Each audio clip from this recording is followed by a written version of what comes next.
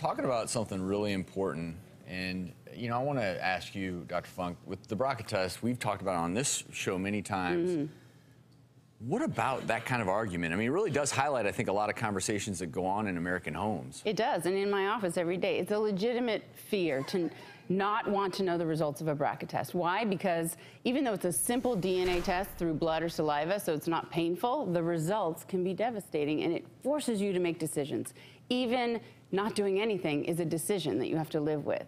The big deal is that if you carry one of these gene mutations, you have potentially up to an 87% chance of getting breast cancer, a 45% chance of ovarian cancer, and if it's BRCA2, we have elevated risk of pancreatic, melanoma, and prostate cancers. So there's a lot of fear that goes into knowing, and women say to me, why would I want to know about something over which I have no control and could possibly kill me? But that is a misconception.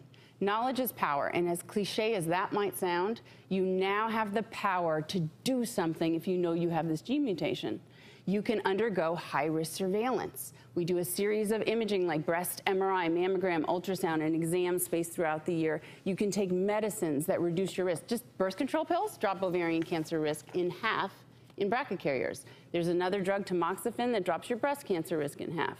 And for particularly people who are younger or their families are very devastated by death and loss from cancers, women sometimes choose to remove the organs at risk. So we're talking mastectomies and ovaries out.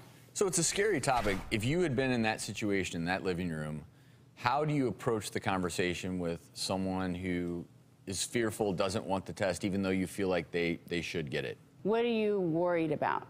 And the answer I get is always, what would I do differently? I have an answer for that. Here's what you do differently. I'm not telling you, this is the biggest misconception with BRCA. Oh, if I find out, then I have to what, remove my breasts and take my ovaries out? No, you don't have to. The older you are, the less risk you have. You probably shouldn't even do that. Really quickly, although we only have a few seconds, in your estimation, women out there watching, who ideally should really consider getting the BRCA test? Okay, the basic, easy one is if you have two relatives with breast cancer under age 50 or ovarian cancer at any age, you are red flagged for testing. But what I like to use is multiple, young, and rare. So if you have multiple cancers on one side of the family, more than 3, breast, ovarian, colon, prostate, pancreas, melanoma, and stomach are the main ones, then you should get testing. Young, any cancers in the family tree under 50 years old.